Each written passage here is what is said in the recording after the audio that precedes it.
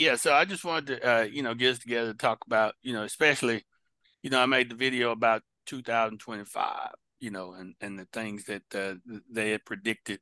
This group, Deagle.com, had predicted about what was going to happen. And the reason that kind of got my attention is because of all the other things that's going on associated with it. So we had back in 2017, we had the Revelation 12 sign that happened. And then we had in 2019, we had the 400 years was up.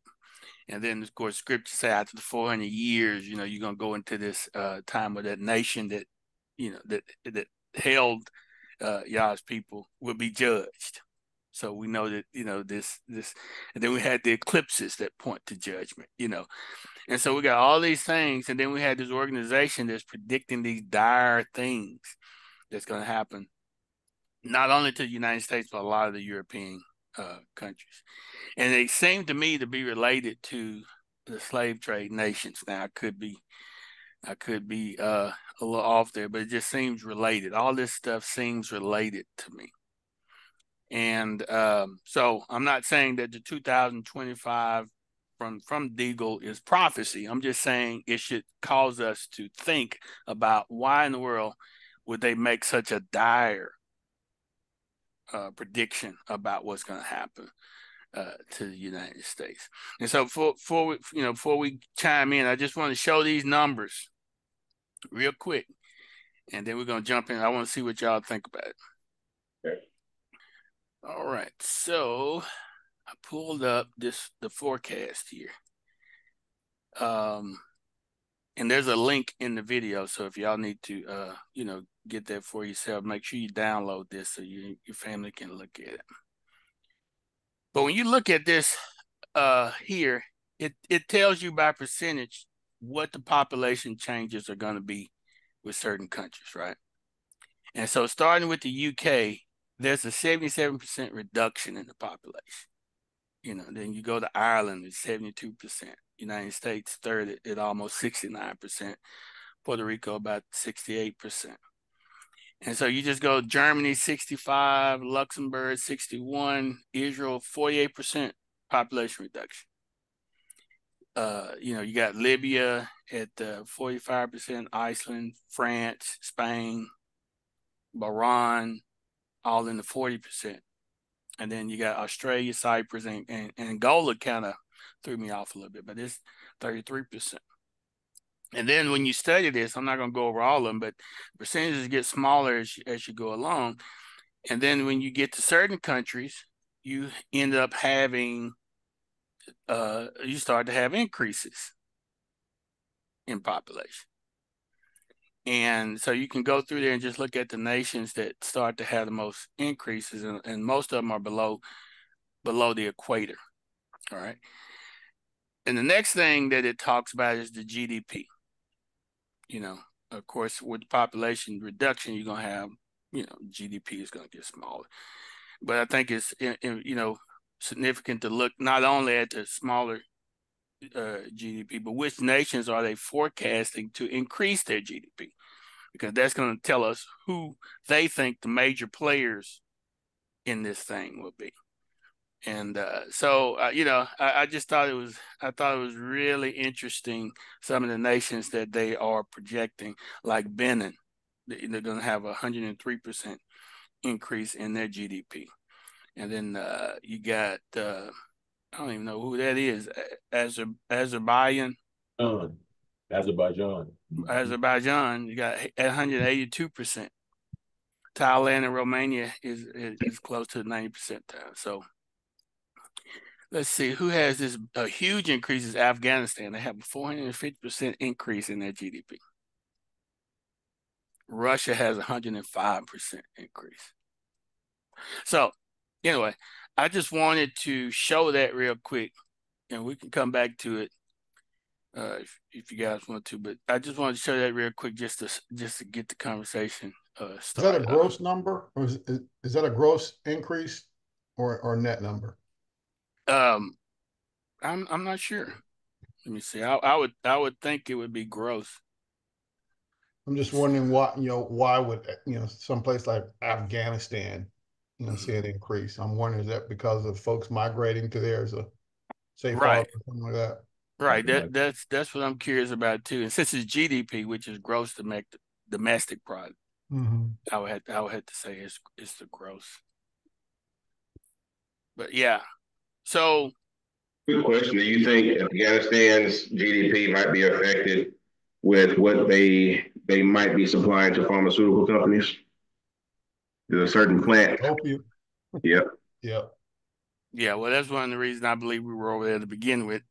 Was because of the opium. Oh, yeah.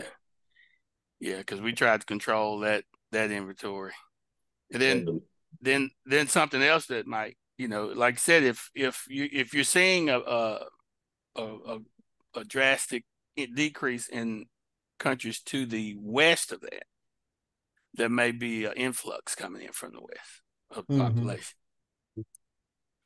And so I had to study the data a little bit more to see, and get a little bit more scientific on what nations are increasing, and which the most, and which ones are decreasing in population, because it's all there in there. But yeah, I was just curious from you guys' perspective, what when we mentioned that the United States, what do you think in your mind might contribute to that reduction in the do you think it'll be a natural disaster that happens? I mean, I know, I hear all the time about, what would happen if the volcano beneath Yellowstone Park were to go up. What would cause that? We have BRICS going on right now because Russia is under a lot of sanctions. And BRICS is, if in case you don't know what BRICS is, or someone in the audience don't know what BRICS is, it's an alliance of Brazil, Russia, India, South Africa. Who's to see? China. Yeah, China. And so they're developing their own currency so that they can eliminate the need to trade with the American dollar. Because right now, almost every transaction around the world has to be converted into the dollar before it, even if the U.S. is not even involved in the transaction. If someone in Nigeria wants to buy something in Ethiopia they would have to convert their currency to dollar and then buy the other currency before they're able to do the transaction. So everything around the world. And so because of that, the United States has a stronghold on a lot of these nations because the United States can decide, whether to allow their currency there or not.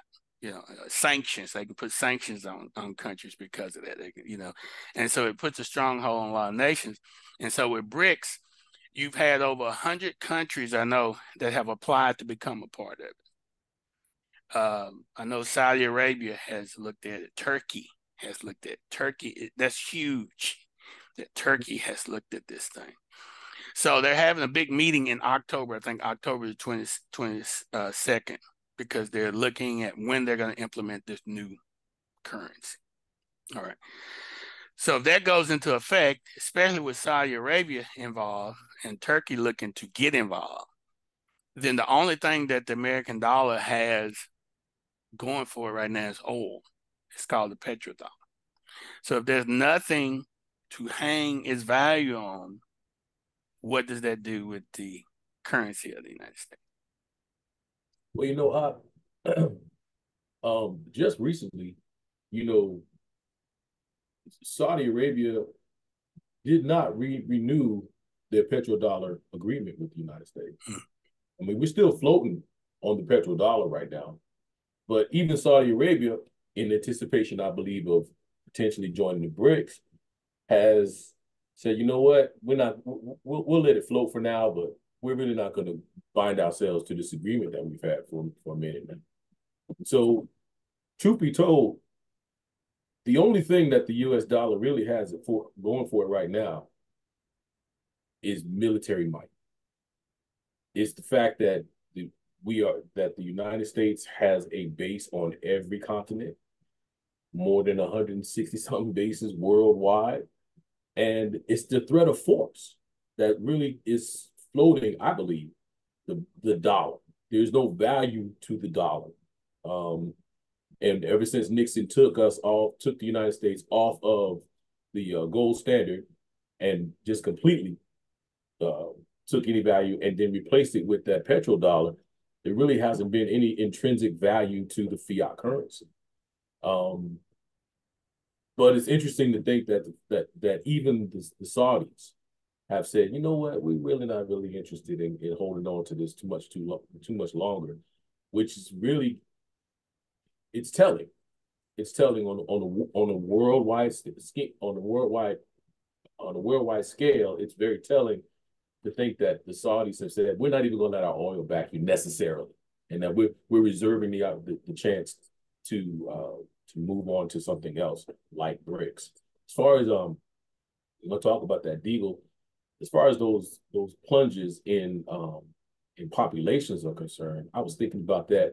I told you I had been watching that site since 2018, and they made that site disappear. And so when you posted that, I was so grateful that you had posted that Deagle site and what information you managed to glean. I should have grabbed it when I had an opportunity, because I tried to tell people about that, and I would send them to the site to ask them the very same question. What do you think is going to happen in 2025 that something's going to go down where almost two-thirds of the population of the United States is just going to be gone? What could that be? So, yeah, I'm looking forward to discussing it further. I'll stop there for a month at a time.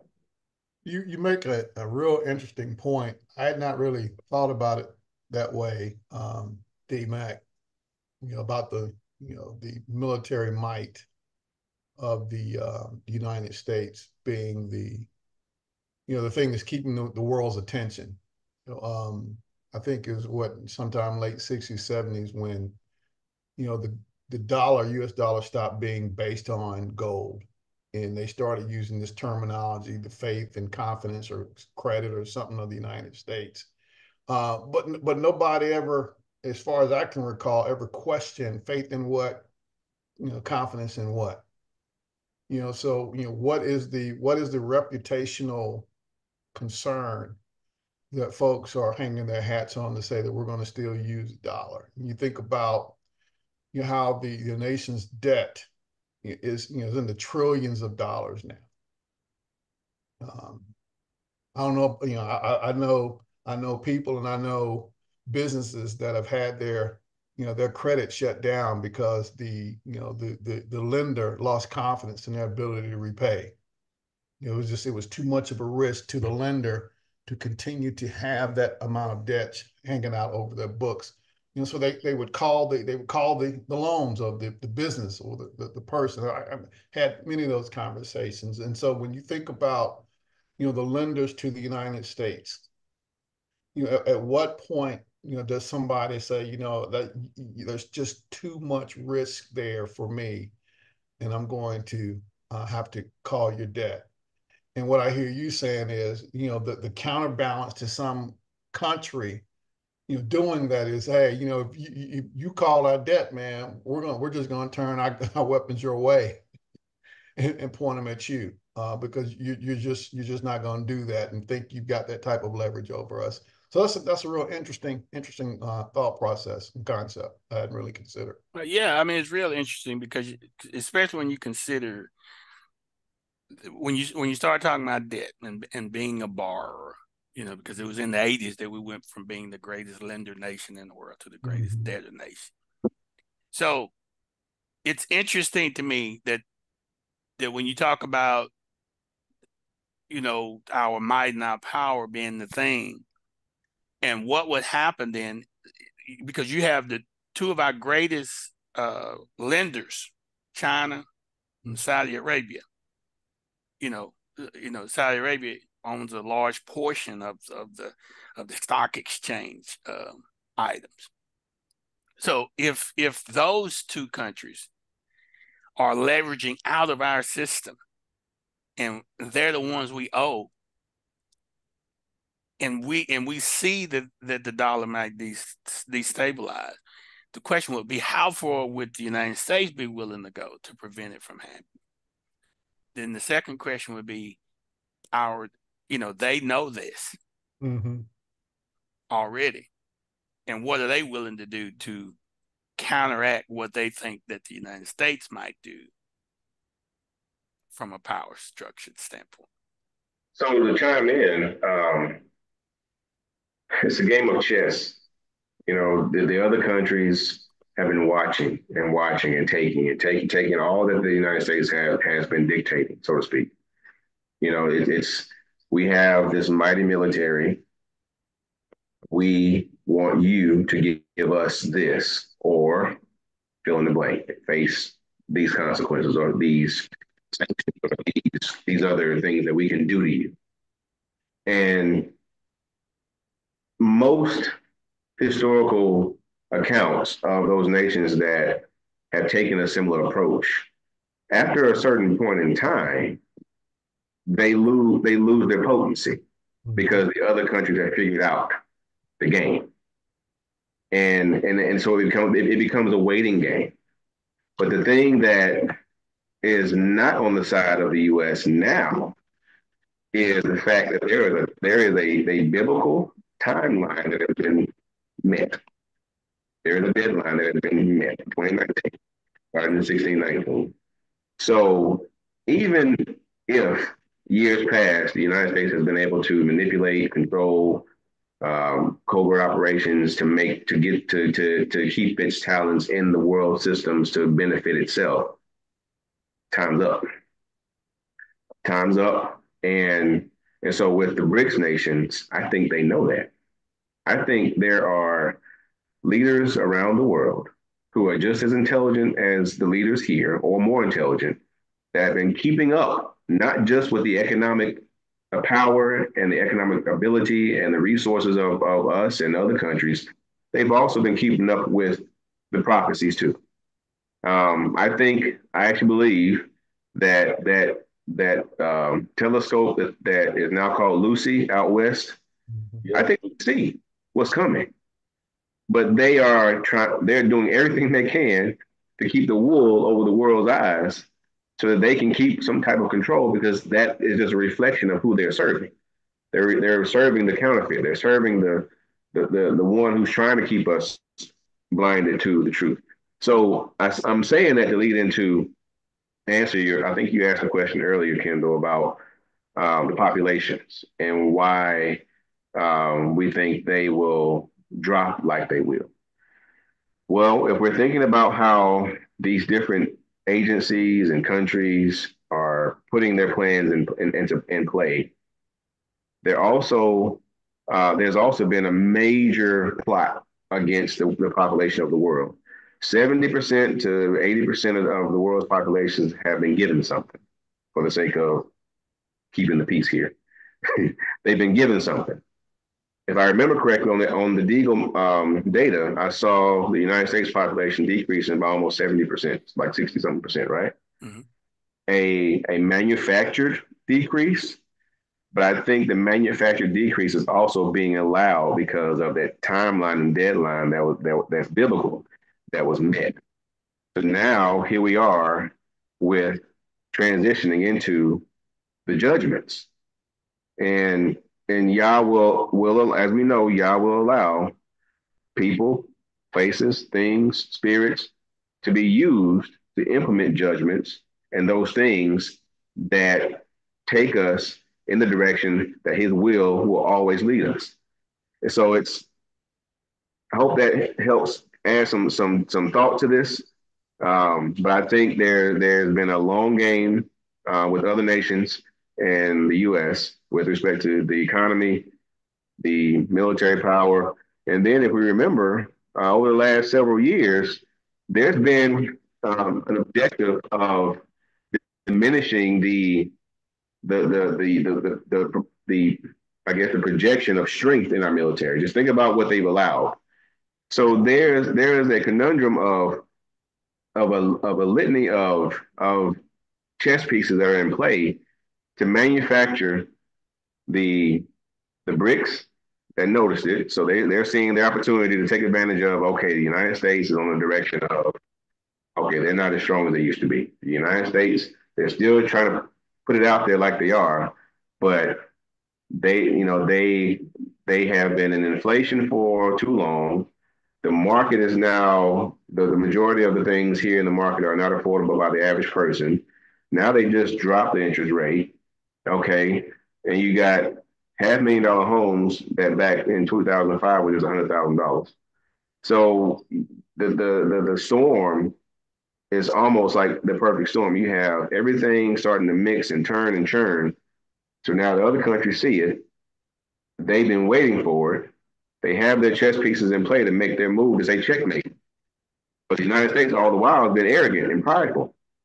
And so the pride is now falling, causing the fall. So starting from when we shifted from gold to the petrodollar, that was a deal. That was a deal they made. They probably knew then how long they had, because they think, they collect data, they foresee, and the United States doesn't get involved in anything that they can't gain anything from. So with all these deals they've made, all these positionings of their threat pieces, i.e. their troops and military bases across the world, the United States for their time have controlled it. But again, 1619 to 2019, okay, the deadline, the timeline has been met. Now the shift has begun. We've seen it. We're waking up. All Hades or all HE double hockey sticks is broken loose since 2019. There are wars, rumors of wars, earthquakes, floods, all the things that we're seeing. You have the people over in the Middle East and Israel and Lebanon and Iran. All these things are happening. There's propaganda. There's all these narratives being pushed to get everybody on board with the attempt to again manipulate the world into the talons of what the U.S. wants to achieve. But I also think that it's more so the bird, left wing, right wing, playing their roles to drive the bird in the direction that is actually going to go, but nobody knows the bird is going in the direction of the Antichrist. Yeah. So said a lot, but that's my few cents to add thought to this discussion.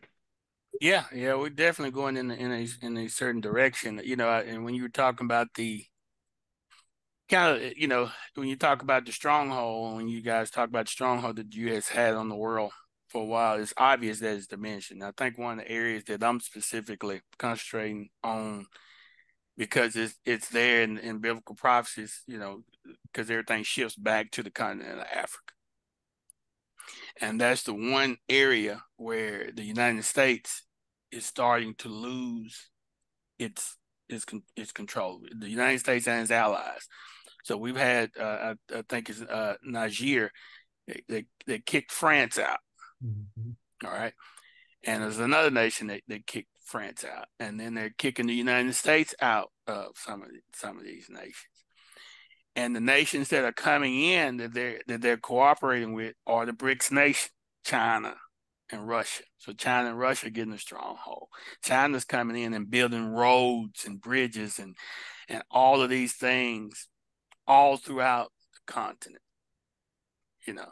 and they're not going in and trying to force, from a colonization standpoint. Now, will at some point that backfire? Of course, because that's where a lot of the, Israelites are. So at some point during the course of prophecy, that's going to turn too. But as for now, it looks more appealing than the colonialization that the world has been under for centuries. And so you see, the United States and they're desperate. The way they're talking, they're really desperate about and so what does a desperate people do? And I guess that's a question that we need to really pray on and consider. What does a desperate people do? Historically, desperate nations attack. They lash out.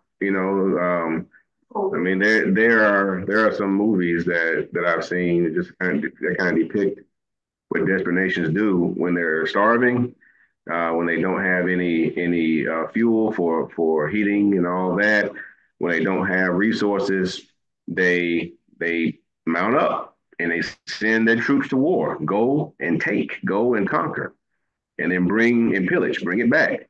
Um, that seems to be the evolving option, or the evolving thing, the thing that has evolved into the option that countries like the U.S.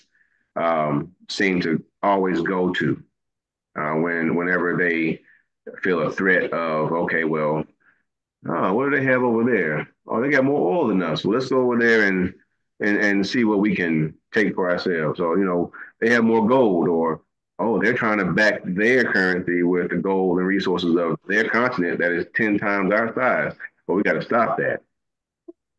Yeah. Yeah. I wanted to add, I want to piggyback on you, Dante. We all know the expression, if the only tool you have is a hammer, then everything else begins to look like a nail. And I think we're starting to see, we've begun to see in real time the weakening of U.S. international soft power. The United States at one time was more able to accomplish its will throughout the world without having a direct hand in it, or seemingly direct hand in it. I mean, we think about the revolution in Iran in the 1950s. That was a CIA op. They've admitted to it now, and they made sure that U.S. soft power was able to go in there and co-opt the people's will into creating that revolution.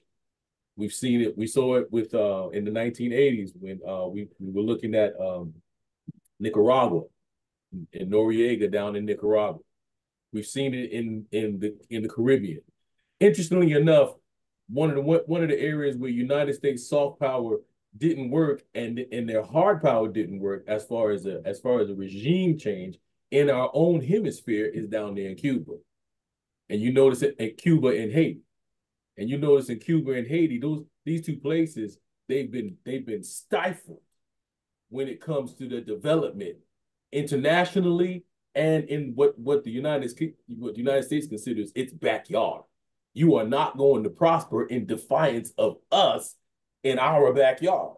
And so those nations have been held in check economically. I mean, the idea that Haiti is still being forced to pay billions of dollars of its GDP to France for having liberated itself from the tyranny of French is just ridiculous. It's another world kind of thinking. What are you talking about? We owe you. Really? But the United States backed that up in the UN year after year after year after year after year. They backed that up. Their bankers, United States bankers, backed that up and said, "Yeah, you owe France for breaking away from our leash. How dare you?" Cuba. I mean, the Cuban people have had no choice but to become innovative in the way that they create agriculture, in the way that they create or I should say keep their vehicles running. I mean, under the pressure of that soft power is where the United States has been able to execute that. And when it's not able to execute that soft power, then it comes out with the harder stuff, so to speak. And I think what we're looking at worldwide, and it does go back to prophecy. It really does. Because we really began to see this stuff break down in 2019. I mean, it's just like all of this stuff started really happening in 2019. But what's happening in my mind is tied directly, as you said, Dante, into the prophecies. It's interesting to think that there are individuals whom we may or may not know who are in positions of national influence and power, or should I say in positions of controlling those who have national interest and influence and power, who know the prophecies of the scriptures and know exactly who the scriptures have been prophesied and have been ruining the day dreading the day that the prophecies would actually begin to manifest themselves. And, sign one is, I think it started en masse, or maybe trickled in 2015. I woke up late 2014, 2015. I'm like, wait a minute, this is talking to us. It can't be them. Who, you start reading this stuff, and and then when the Holy Spirit and Most High begin to draw you in, and you start looking at the scriptures for the way the scriptures, and even the how do I say it, the scriptures as they've been presented to us by the Catholic Church, they weren't able to erase all of the evidence that would lead us back to the Most High. Is that making sense? Even though they shunned the Ethiopian scriptures and said, it's heretical. But we know that the Ethiopian scriptures have more validity than the ones that they placed before us as canon. In more respect, and that the things that we have as canon were in the Ethiopian scriptures long before. So why did you go so far as to ban those books and to keep those things from us and the public and not in general? What was so important? What was so critical about those particular things? It's the prophecies. They've been looking at prophecies that we haven't had at our disposal up until around now. And now the Most High, I believe, is beginning to open the books. And those who have ears to hear and eyes to see and a desire to seek after him diligently, he's beginning to open these books to us. And we're beginning to see exactly how much we lost and how much they have to lose as a result of our awakening in the earth. That's something, D-Mac, the thing that they feel they have to lose, they feel entitled to. Now think about that. They feel entitled to something that they stole, that they, created these different hierarchies of titles and religions and denominations that they still control. They feel entitled to it. They stripped it from our people, but that goes back to the carpenters that were sent after us, our judgment, and our for our disobedience and hard-headedness, and then our being scattered across the four corners of the earth. They took advantage of that, and in taking advantage of that, but they also fulfilled the prophecies of we will build houses and not live in them. We will plant vineyards and not drink from them. They are the ones who benefited from all of that. So here we are. Again, we hit that timeline, hit that end of the timeline, and now they're scared because think about all the trauma they caused our ancestors. Yeah, and you think about the two elements that were present when we were coming up out of Egypt. When it comes to the attitudes. When you look at Pharaoh, his pride was top notch. Mm-hmm. He had an immense amount of pride. No matter how much truth you told him, it just hardened his heart. That's where we are in this nation. No matter what you tell these people, how much truth you reveal, it doesn't matter. Their hearts are hardened. And at the same time, you had a people that were under persecution. So you had these two elements going on. And I'll say this next one, and then I'll pass it back. We came out of Egypt, went into the wilderness, and there was a group of people that came after us, and they were messing with us, and they would attack us in our most vulnerable position. They would come from behind, attacking the elderly, where they were straggling behind the children or whatever. And they would attack from behind as our weakest point. And it made the Most High, it just really boiled the Most High over. 500 years later, I want y'all to hear what I'm saying. 500 years later, we get a king, Saul.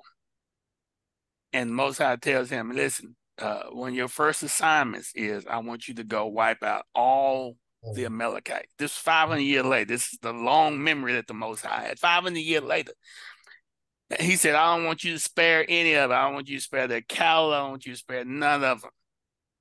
That's your duty. And he said, the reason I want you to do this is because what they did to you when you were coming out of Egypt. Now think about it. You can say, well, we weren't alive back then. Malachi could say, well, them were my ancestors. I didn't have nothing to do with it. I don't owe anybody anything. I wasn't there. I wasn't a part of the slavery. I wasn't a part of this. I wasn't a part of that. But the same judgment, 500 years later. And so, if these people were in the right spirit, they would see that unless they repent for what they've done and what their ancestors done and try to make amends for that, then the same people that they descended from in 1492 and before that, who were persecuting us and putting us on these ships and separating children and raping our and burning us at the stake, and they just took all of that and brought it over here. It's 500 years later. You know how difficult that is, though. Well, that's difficult to say. I'm going to accept my role and my ancestors' role in this, and I'm going to repent.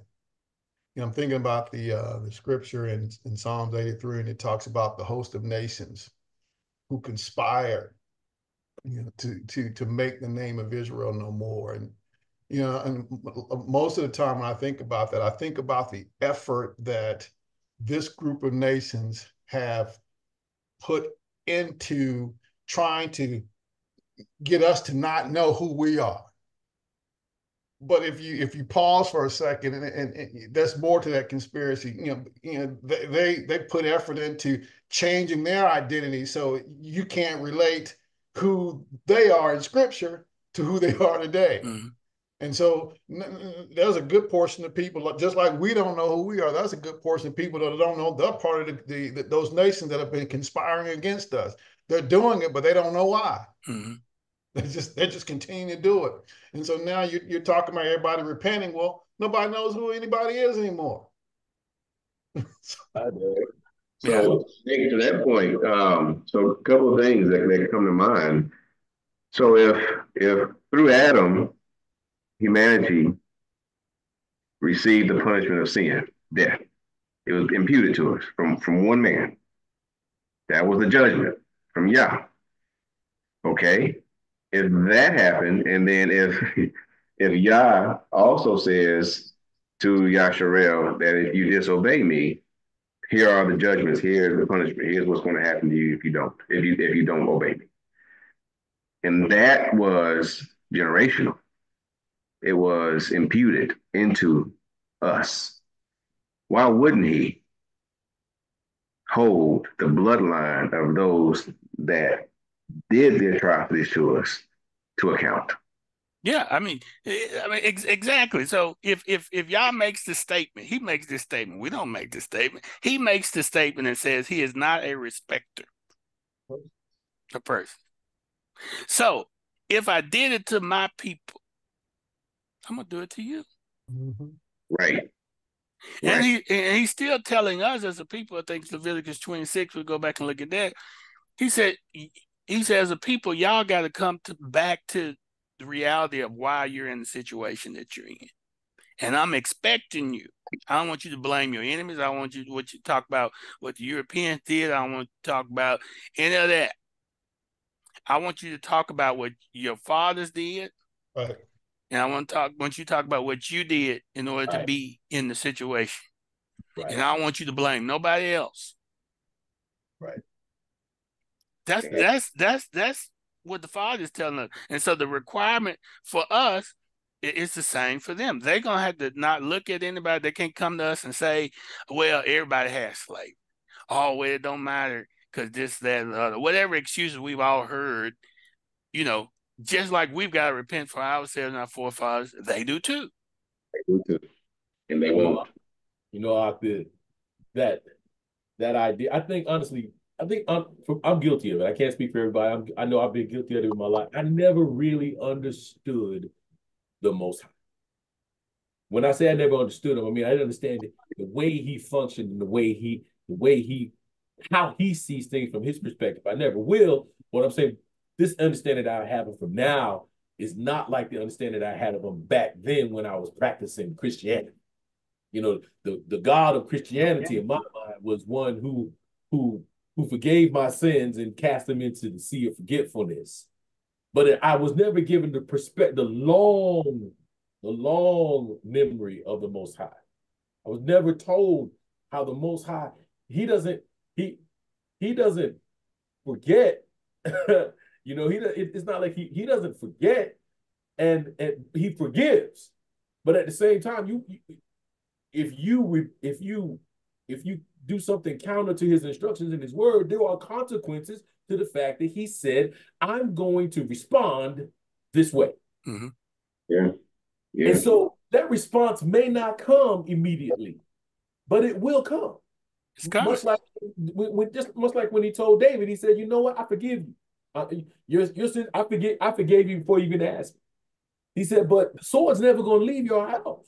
You're going to in your family." And so the consequences of these actions came down. And David's like, now let's talk about that as us as a people. You know, when the first time I ever read that passage of scripture in Chronicles, it said, "If my people who are called by my name will humble themselves and pray and seek my face." This idea of seeking the Father's face, it encompasses this admission that I've been wrong. Yeah. Did you wrong? I didn't do. I did you. I did your word wrong, and I had a hard time with that until I learned that.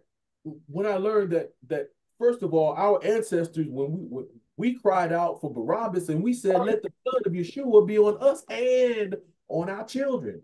And prior to that, when I read back in Leviticus, I began to understand that the Most High, when Israel as a nation made a promise before the Most High and said, "We will do as you command," I did it too.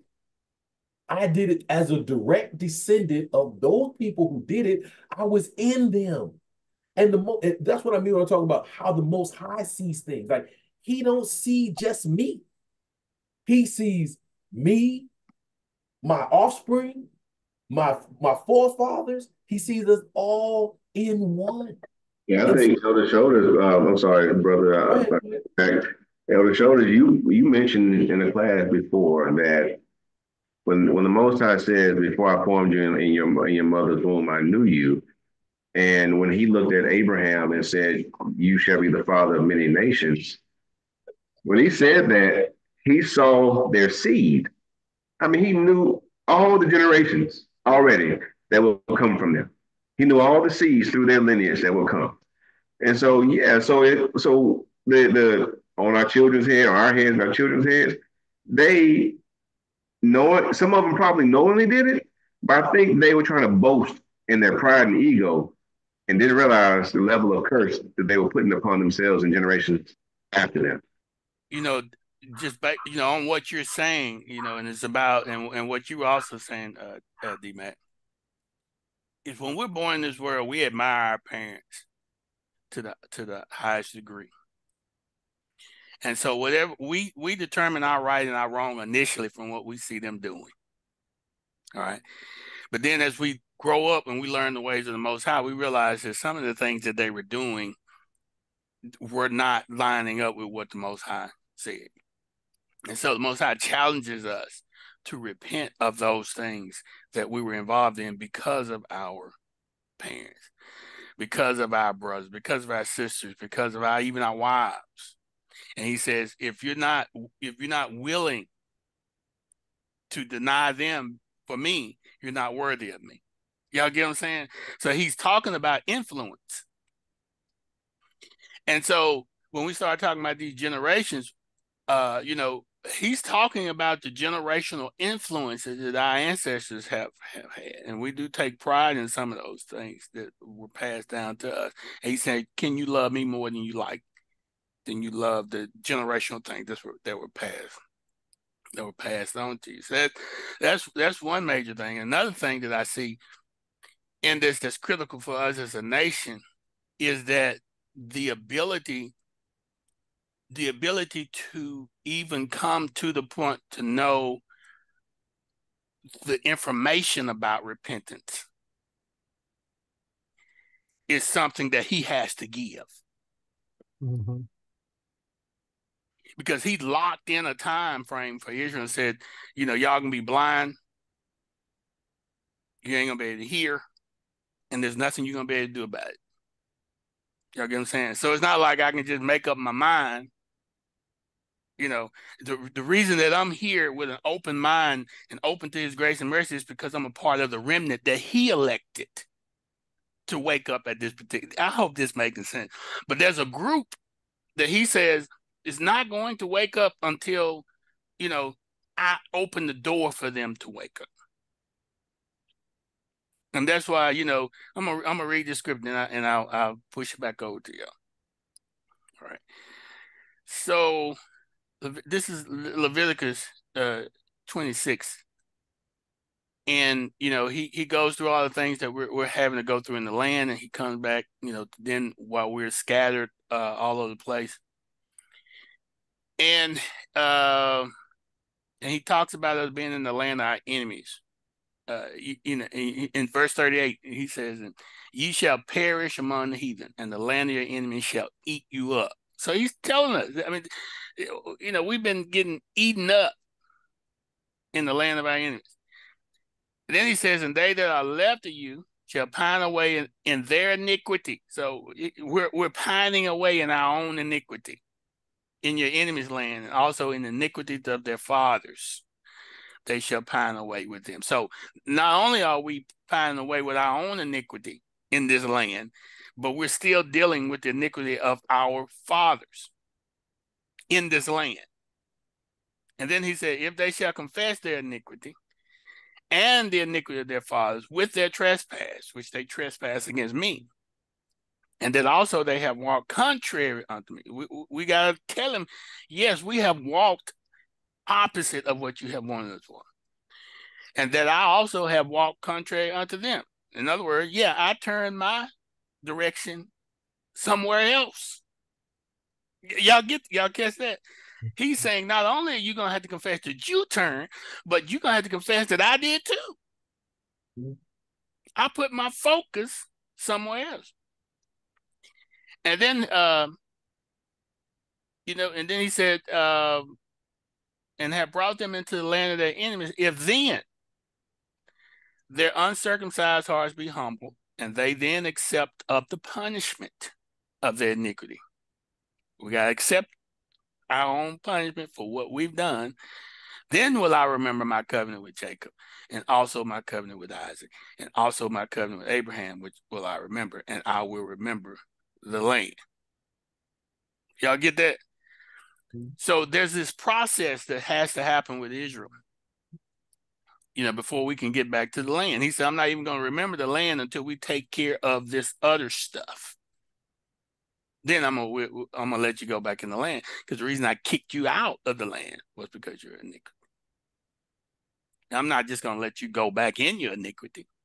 That's why, that's another thing, the reason, and we can pick out a lot of scriptures that said that there's no way that the people that's over there now can be the real people, because you can't go back to that land full of iniquity if you're the real people.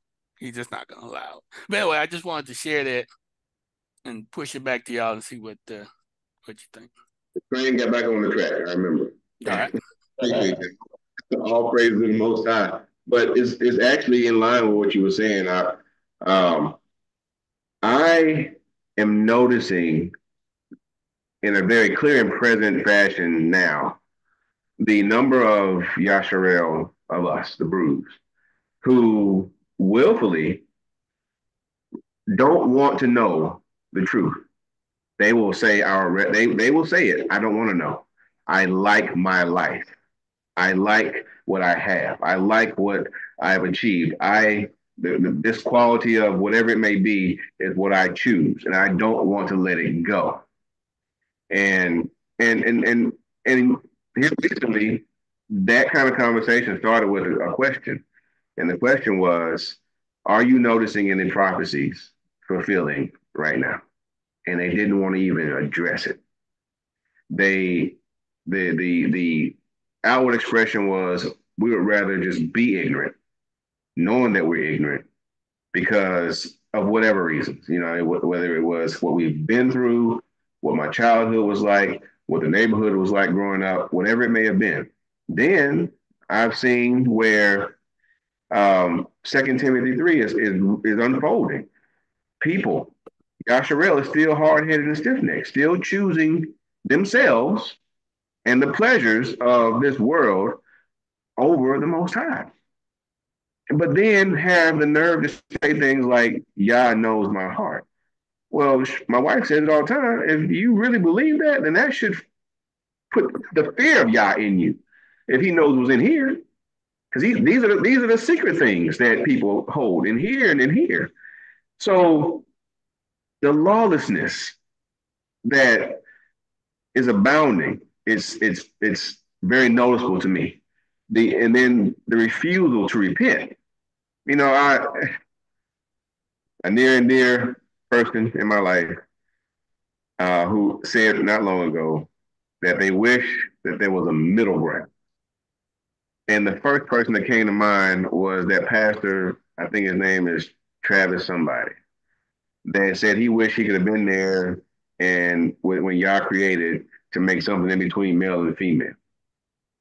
And the person that I know said that he wished there was a middle ground, that they, basically straddle the fence. You could partake in the things that they like doing and that feels good to them, and also please Yah. And so another friend of ours said there has to be a hard line, hot or cold, no lukewarm. And all I said was the truth. So that's Yasharel. That's from Israel saying that those are the ones who are the descendants of the tribes saying things like this. So Romans 11, I think that's where it is, where it talks about the remnant that will understand, and then the rest that won't. Had a conversation recently with my wife, and I said, I have to be okay with even those that I love dearly and am very close to, not even wanting to know or hear the perspective or hear the truth from someone like myself, and be okay with me knowing the potential road they're heading down, but also trusting that the Most High will not lose one. And also trusting that the Most High knows what it's going to take and when when they will get to the point of, okay, I choose Yah, and they wake up. But it goes back to the refusal. Because what's been echoing around in my mind for a few months now is repent. Repent, for the kingdom of Yah is at hand. That's what I've just been up here. And what I'm noticing is the refusal to repent and thinking that a lifestyle or a certain achievement according to the world status means you've achieved a level of acceptance, with Most High. But the Most High says, if you love me, follow my commandments. You're not following his commandments if you're not loving your neighbor as yourself. I'll leave it at that. But just some things I'm observing, and I just see a lot of people choosing themselves over Yah. Yeah, and so that's so important what you're saying, because I'm with you. And so that was another reason, to talk about this 2025 thing, because I'm looking at it. I'm saying, are we, approaching? How close are we to that first seal being removed, right? Because when you really study that first seal, and we're gonna do some more studies on the first seal. The first seal points to the fact that this is the beginning of sorrow, but it also points to the fact that the release of those 4 horsemen is intentionally released to add fear to Israel so that Israel can repent.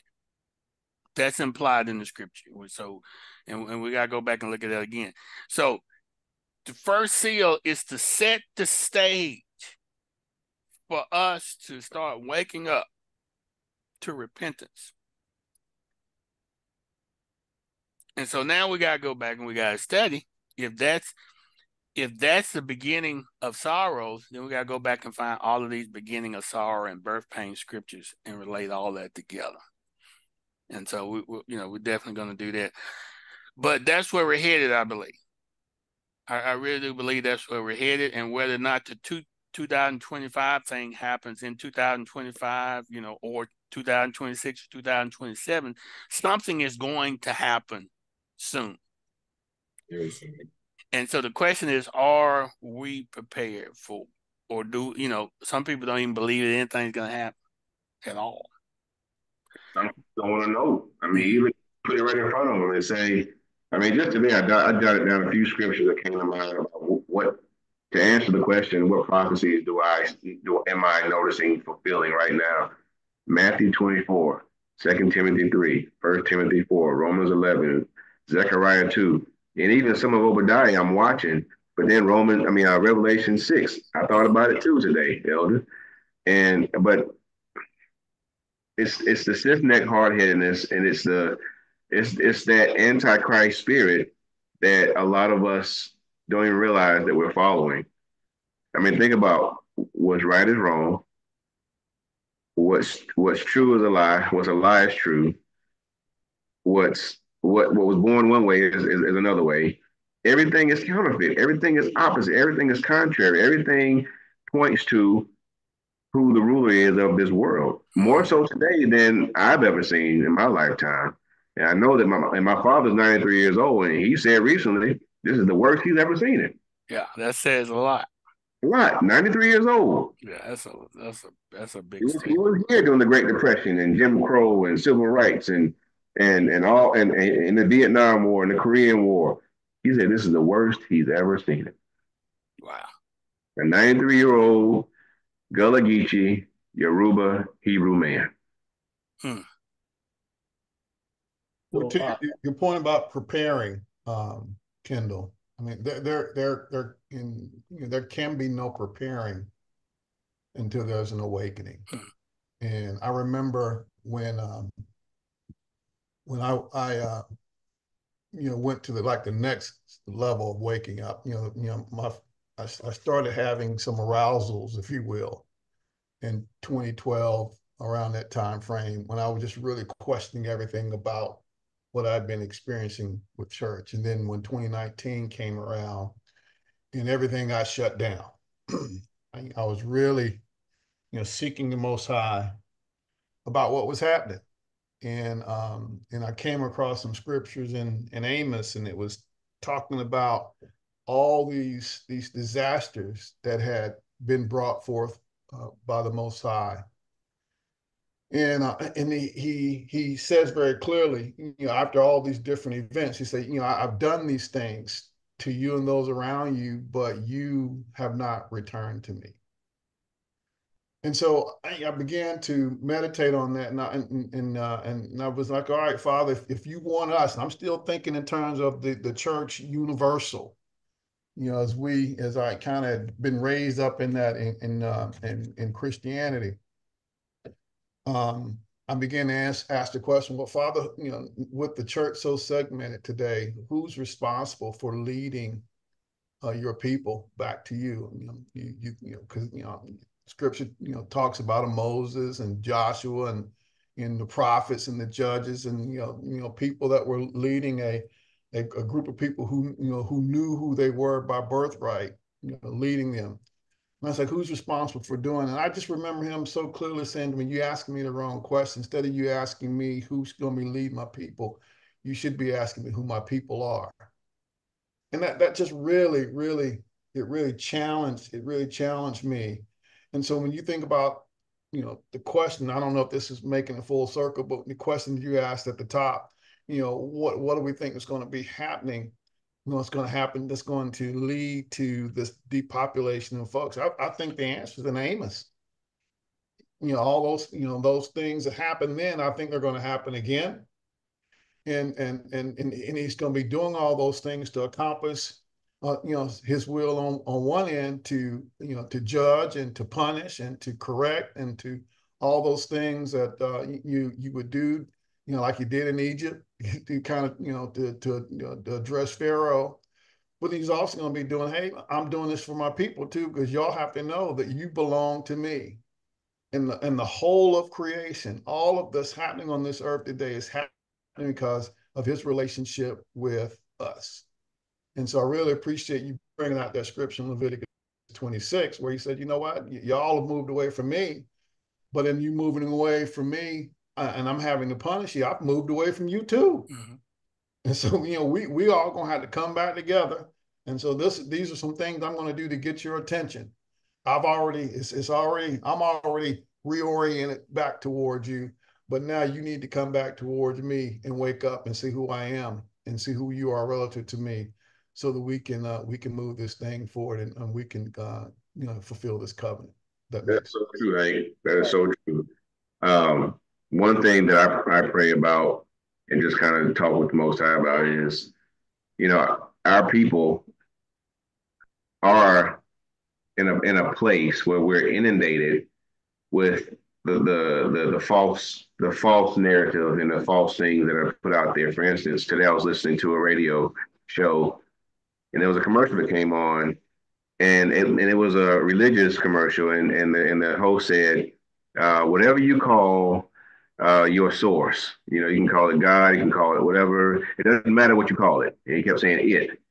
So I turned it off and I just shook my head. I'm like, that's what we've been inundated with. This steering us away from knowing the name of our Elohim. And so if the further away we get from knowing his name, with adding all these other false names and all these other words that we're putting his name on in vain onto, like the golden calf, we lose sight on understanding, if my people who are called by my name, if we don't know what Yah's name is, then the remnant know now. But it's sad for me to see how many of Israel, true Israel, when I say true Israel, I mean the 12 tribes, the scattered people. We're not even trying to know his name because we're listening to all the lies. And well, the only reason we can do that, not to cut you off, but I think it's important to drop this in. And the only reason we can do that and be attracted to this other stuff is because of the iniquity is in us. You think about, we're stiff-necked, man. I mean, if we are inclined to go every way except towards him. Yeah. I don't care how minute it is. I don't care how dull that shine is. If it will, anything can capture our attention. We've been that way forever. And think about it. You may have heard me say this. Do you remember the story of Jacob and how he got his spotted sheep to reproduce and become the larger of the different groups of sheep? And what it boils down to is what you put before their eyes, they become. And that has been used on us for a long time. It has been used on us since Canaan, since the daughters of Canaan, they tempted I think it was some of the sons of Adam to come down from the mountain. That what you put before the eyes, they become. That has been the thing that has always lust of the eyes, lust of the flesh, pride of life that has gotten us. Yeah. And you're right, Hank. We're hard-headed, stiff-necked. There's a scripture there's a passage that says, and the Hebrew men were giving much to women. I can't remember where it's. I remember seeing it. I just can't remember what source it is. There is a perpetual stronghold that if we don't fast and pray, if we don't seek the Most High, then it becomes normal for us. It becomes, this is what we do. It becomes a generational, hey, your grandfather did it, I did it, I expect you to do it. I remember when I was in my 20s, I was told to, 19, 20 years old, I was told to go, sold my royal oats to find out what I liked. I believed it then. I didn't know any better. But those are kind of things that we're competing with.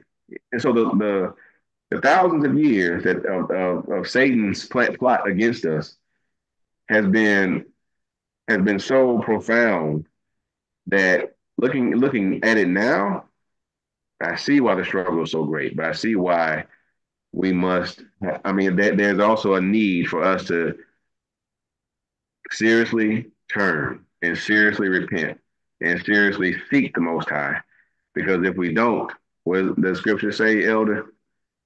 If Yah does not redeem the time, even the very elect will be deceived. Is that right?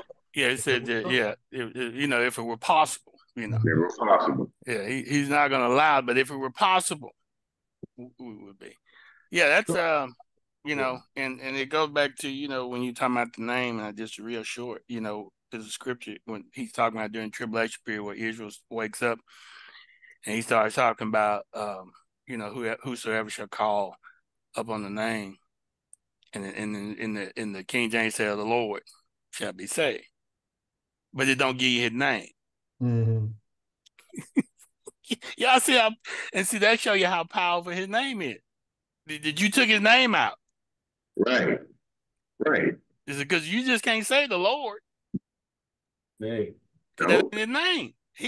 He's saying you're gonna have to identify me by name. So I see you got Zephaniah chapter 2 queued up. But I want to, before you read that, I want to add my little 2 cents to what we're talking about. Hank, you made mention of it, and Dante, you made mention of it as well, that Israel, we are stiff-necked. The Most High picked the most stiff-necked people on the planet. I mean, he really did. I think he picked us because we were stiff-necked. He knew we the most stiff-necked people in the heavens. I mean, you talk about taking the beating and keeping it moving. I mean, what was the old Timex commercial? Takes a lick and it keeps on ticking. I mean, we've only been ticking because the Most High has allowed us to continue to tick on, but we're stiff-necked.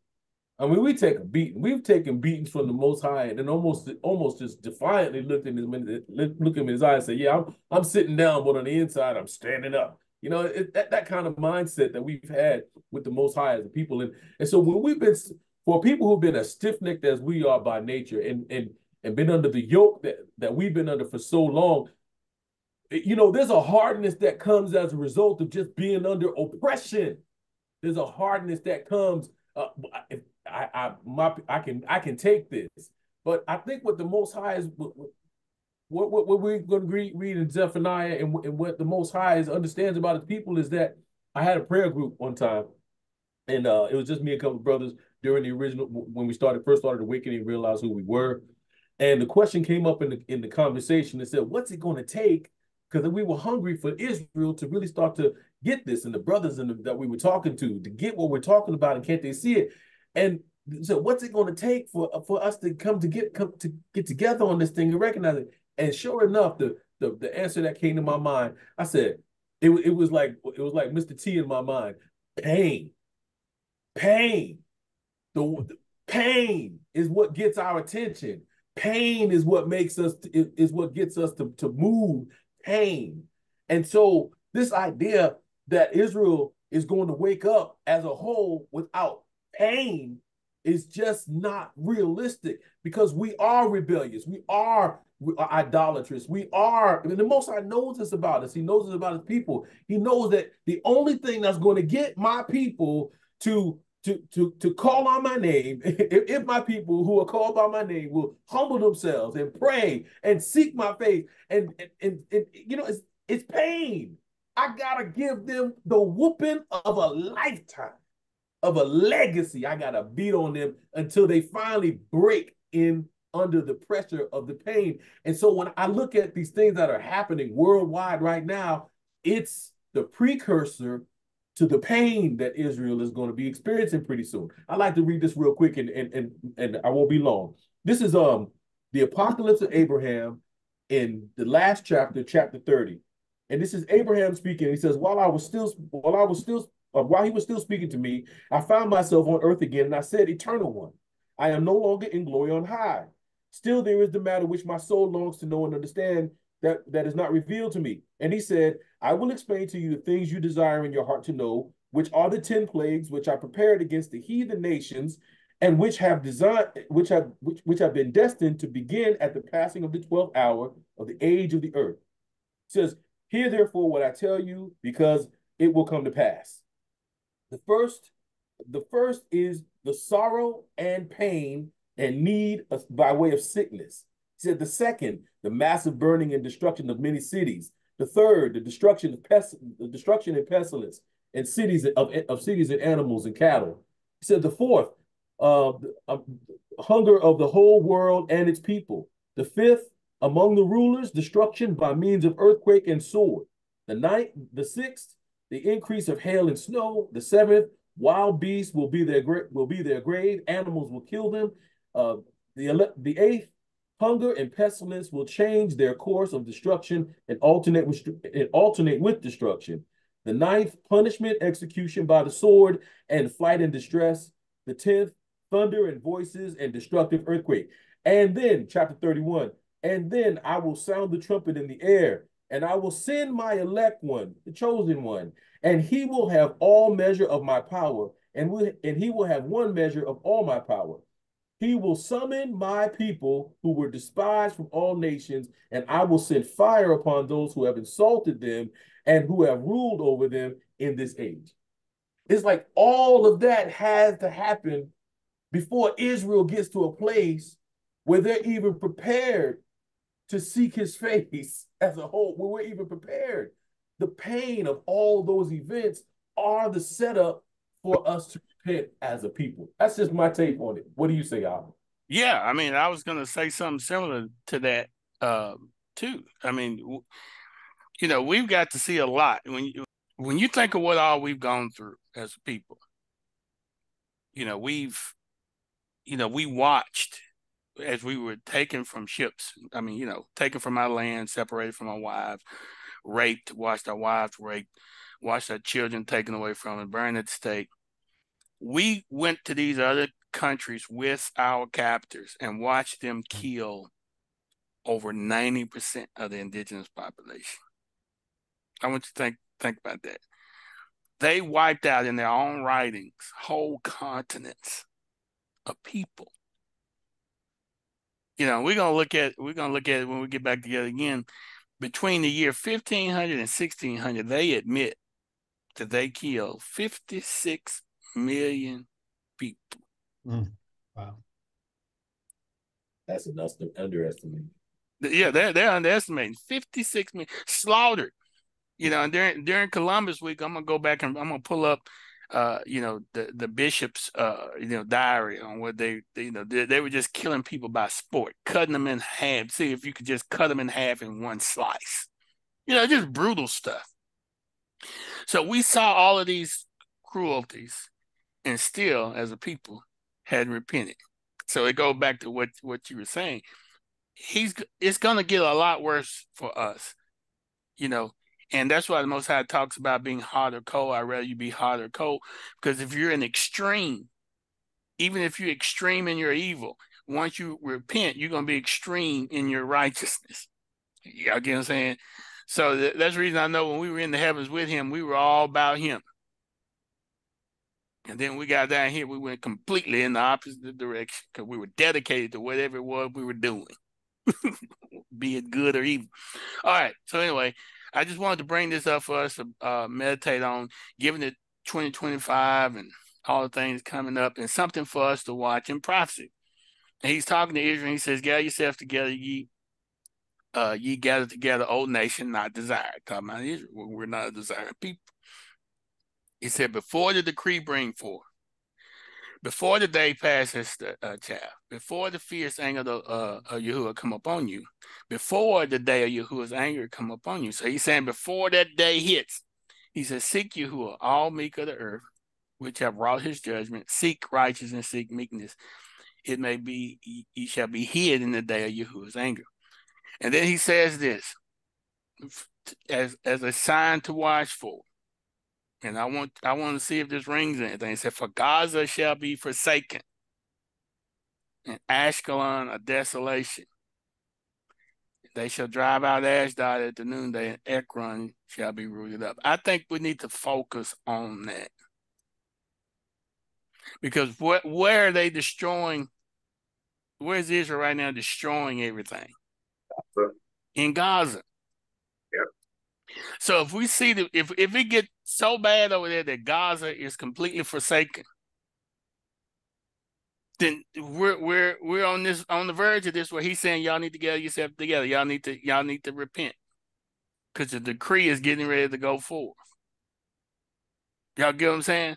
So I think that's a critical, I think that's a critical prophecy for us to have our eye on, along with all these other things that we're looking at.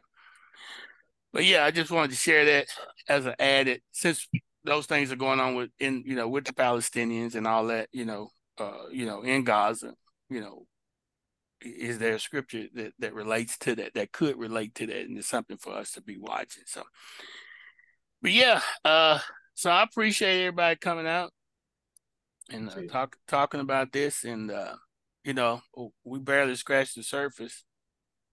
We could really just get into it, but I think it's important that we get to talk about these things. All right, fellas. All right. All right. Yeah, see you next time. Shalom. Shalom. In a shocking 1700s historical document of Black Americans, a German professor used the term Negro as a reference to Black Jews both in Africa and in Portugal. The author also makes a clear distinction between the Black Jews and Black Moors. The Moors were largely a distinctly different mixture of Black people, most of whom had converted to the Muslim faith. The author candidly points out that the Black Jews were specifically targeted for the slave trade, and that the Black Moors were intentionally avoided, and that the Negroes, also known as Black Jews, were then sent to the Americas during the slave trade. Get your ebook and audiobook bundle today. Choose from the following 3 options. Option 1.